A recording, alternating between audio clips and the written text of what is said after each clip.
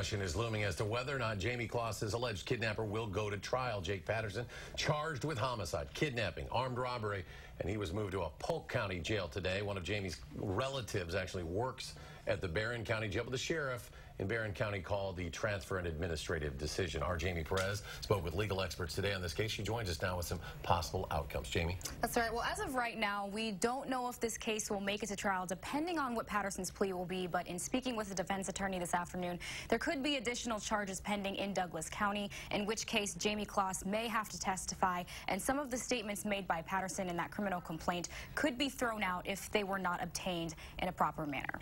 He has a right to a jury trial. Jake Thomas Patterson is facing charges of homicide, kidnapping, and armed robbery. While he made his first court appearance yesterday, the question remains, what happens next? People are presumed to be innocent until proven otherwise, and so it could be a situation where they're going in and telling the prosecution to prove the case. If Patterson pleads not guilty and this goes to trial, can they draw a jury that is impartial? If this case does go to trial, Patterson's defense attorneys would take on the task of reviewing police reports and seeing if the information was obtained properly. If for any reason Patterson's statements were not obtained properly, or are there reasons, a legal ability to have his statements thrown out of court? The charges filed against Patterson right now pertain to Barron County. If there are additional charges pending in Douglas County, where Patterson's home was, depending on what the sentence is, there may be a decision not to charge the other offenses because the additional time in a practical matter doesn't make a difference on the outcome.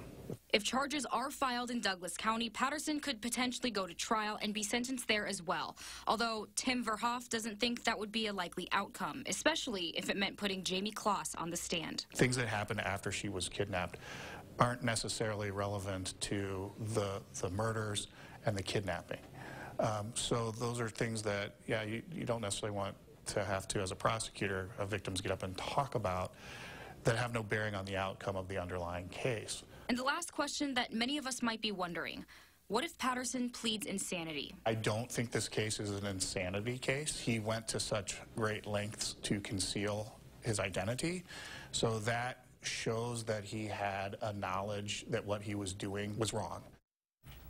The Douglas County District Attorney's Office was not able to comment on what, if any, additional charges could be filed against Patterson, as this is, of course, an ongoing investigation. Patterson's next court appearance is February 6th, so we will provide updates as they become available then. And a long legal process ahead, both in Barron County and potentially Douglas County as well. Yeah, we're a long way from trial, for sure. Jamie, thank you very much.